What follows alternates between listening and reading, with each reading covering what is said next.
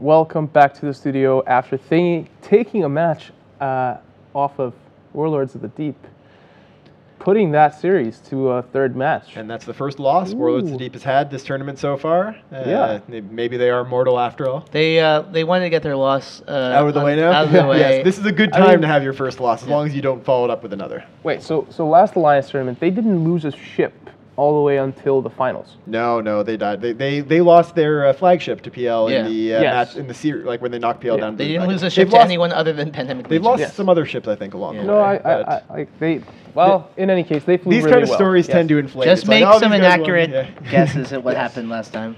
Well, none of us were there. But a strong showing, and you mentioned it. Like I've seen some people talk about it in chat here that those both Thingy and Warlords trained together a lot and so on. Yep. So it's not unsurprising if they went like, all right, so let's go and bring these setups and let's have an honorable fight and just rely on skill. Yeah, I mean both of these are two teams with a lot of piloting skill. And Warlords of the Deep giving themselves a 1-point handicap every time just to give them the cocky edge. Actually, the handicap I think was on the switch nope. side, does it? No, maybe yeah. So I mean. It's fine. Oh, you're right. Yeah, you're absolutely right. Yeah. Also, yeah, like you said, as long as they play to win, then that's what we fine care by about. us.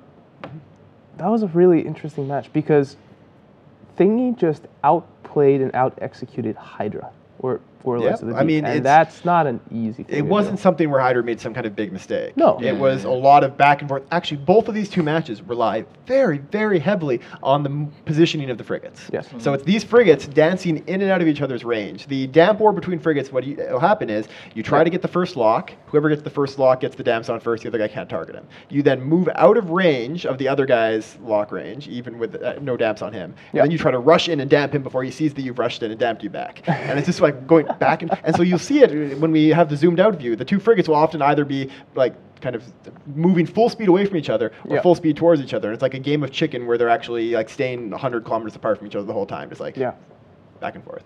So it's actually really cool to see, and also, like I said, murder on your cap. So you have to keep a very close eye on that. So suddenly you end up engaging and you have no cap. But isn't it ultimately at some point a futile rat race when it's just if I can damp their other mollusk, their mollusk won't be able to damp my mollusk. Well, you do that, and then you try to swing you get your second damp. Yeah. But I just like the idea that like someone would become so focused on that they would actually not damp anything other than the opposing mollusk, and two mollusks just like have a separate tournament match just to see who could damp the other person out. So I'm actually going to jump to Twitter here for a little bit because we've been getting some really interesting and fun tweets to the NEO2 hashtag on Twitter. If you have any questions, comments, or anything else that you would like to say, let us know there, and if we like it, we might read it out on air.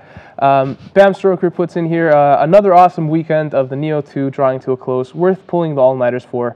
Also, have doubled my ETH bet wallet. So Bam Stroker living in Australia, it's like 6 a.m. for him right now.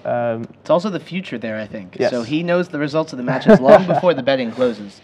So CCP's lapdog tweets, today I learned don't trust the commentators' predictions when they're united, apparently. So it's actually true. Our accuracy levels kind of drop once we all agree. It's actually happened for many tournaments called the commentator curse. Yeah. If all three commentators pick one team to win, there's almost no chance that they'll win. Mm-hmm. Then Rupert Degg tweets, that is the first time I can recall anyone ever out-executing and out-flying Hydra Reloaded. Wow, nice fight, Thingy. So that's what he thought of the fight. Yeah. And then I have a fun one here from Fuzzy Steve. It says a new game for the NEO2 commentators, word bans for commentators. So that would actually be hilarious. It would be. Is it my classic word ban? Yeah, no. Yeah, no is the. Also, I believe CCP Katka tweeted that you need to say absolutely more often or something. I'll try and get on We use absolutely a lot. We use we don't really use massive as much when we don't have Shadoo around. How often is something worth noting? A lot. Yeah, it is worth noting how much we've done this a really long time with the same people. We now understand exactly what all of our verbal tics are. So let's go on to the bans for this match. For this next match between We Hurt and Kolbas Inside.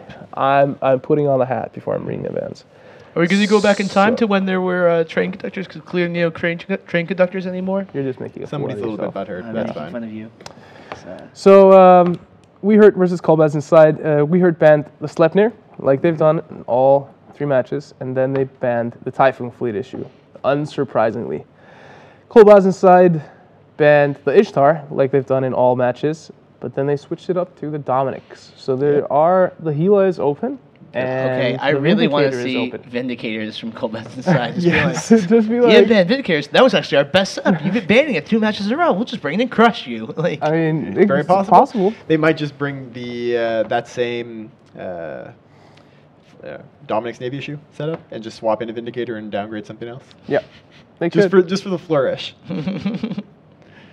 We'll have to see. I mean, it is obviously, this blocks out the setups they've been using so far, but it doesn't block out all of their other setups. We've seen both these teams use some completely other outside-the-box things. We saw the Golem setup? The Golem or Vargar, one of the Marauders from We Hurt.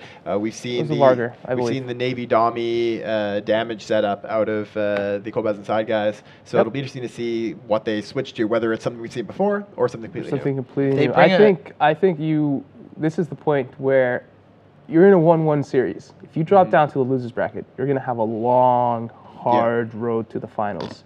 If you win this, you're guaranteed 3rd place. Yep. It's you a bring huge out match your for these good, teams. you bring out best setups. Actually, now that I think about it, when it comes to the setups that aren't banned out that both these teams have brought before, there's just one of them for each team. Yep. It's the Vargar setup from We Hurt and the Navy Dami double Navy Brutix setup from Kolbaz Inside. Yep.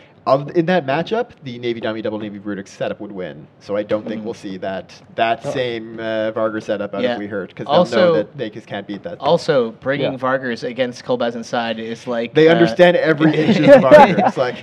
The Kolbaz team is actually made up, all the pilots are actually Vargars in real life. They know the exact weakness. There's actually like a spot where the shields are weak.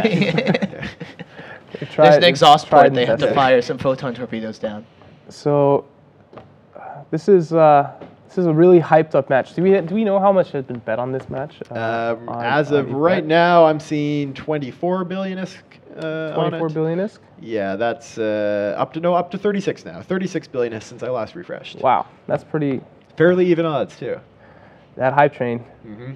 Yeah, man, this is a huge match. And obviously, like we've been seeing from Twitter, from Twitch chat, the We Hurt guys are the biggest fan favorites, I think, in their tournament at this point. Everyone loves them, except for CSP Dolan.